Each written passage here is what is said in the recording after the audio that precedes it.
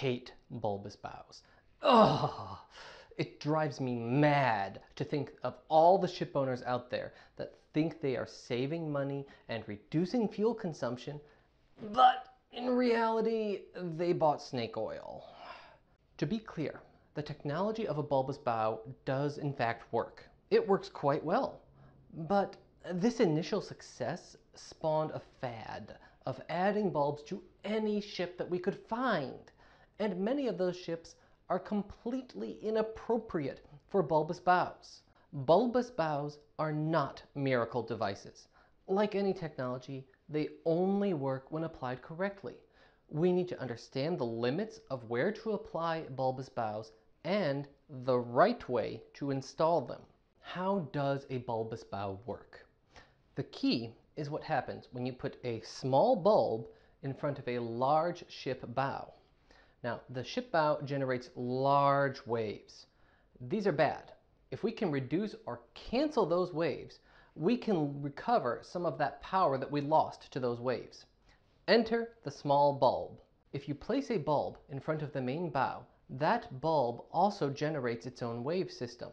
By careful engineering, we can arrange things so that the trough of the bulb's wave aligns with the crest of the main bow wave, and this partially cancels out the main bow wave and recovers some of our lost energy. Pretty neat! So that's the theory. But do bulbous bows work in reality? Yes! No. Well, only if you use them correctly. The key here is the two wave systems have to line up. Here's the catch. The wavelength of these two wave systems changes depending on the vessel speed.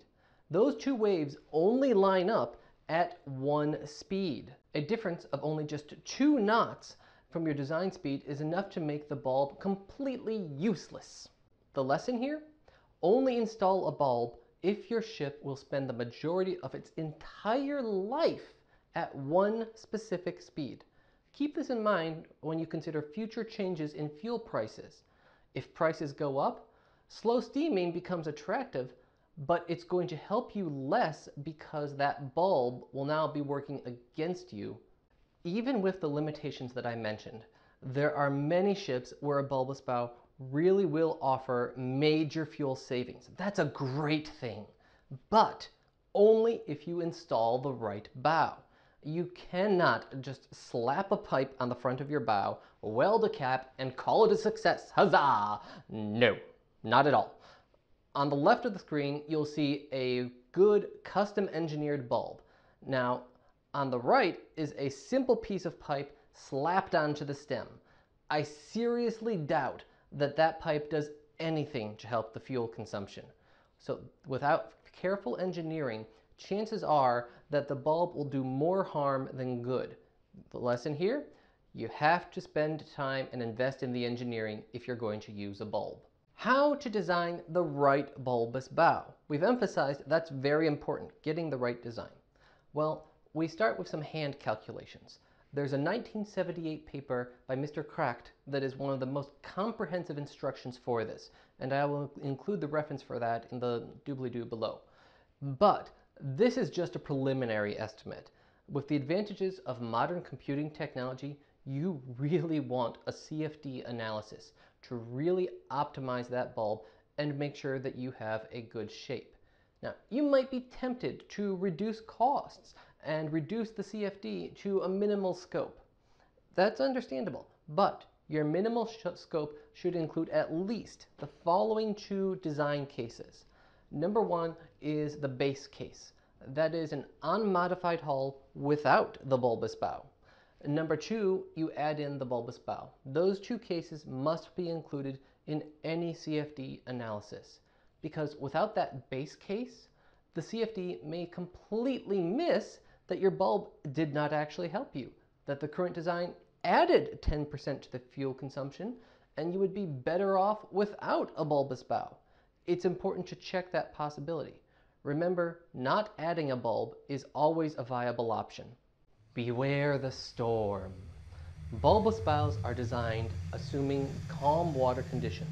No waves and no storms. What? We all know the calm water rarely exists on the ocean. Thankfully, we've discovered that for most storm conditions, the bulb still works. Yes! Whew! Good thing.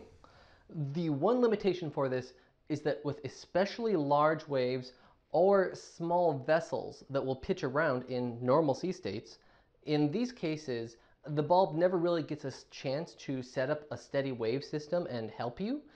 So, as a rule, fast ships that have low block coefficient, those are bad for bulbous bows. They drop in performance very quickly, even with low wave steepness, your normal sea state. So they're not going to be a good candidate for a bulbous bow. On the other side, if you have a big ship, nice 300-meter long ship, or even 150 meters long, those are slow ships, they have a high block coefficient, those are really good. They're great candidates. Their bulbous bow is going to work all the way up until when you get breaking waves on the bow. So, who gets a bulb? You want a bulb, you want a bulb, everybody wants a bulb. No! Nobody wants a bulb unless it will help them. So, who really is a good candidate? Large freighters that are operating on a fixed schedule. That's going to be things like container ships, large bulk cargo carriers, or oil carriers, specifically ones that are on fixed long-term contracts, so not necessarily spot market vessels. And also you're going to be looking at things like cruise ships. They're wonderful, they operate on a very fixed schedule. Anybody else? A bulbous bow may not be your first choice. Look instead for other options to reduce your fuel consumption. Maybe instead focus on your propeller. Just remember, bulbous bows are wonderful when they work, but they are very easy to get wrong. Bad bulbs or wrong applications do worse than nothing. So it's very important to understand the limits of a bulb so that it can work for you and not against you. Thanks very much. I am Nick, the Naval Architect. Thanks for watching. I hope you liked it. Hey, did you know that there is a magic button down below? Click the like button or even the subscribe button and I will make more videos for you.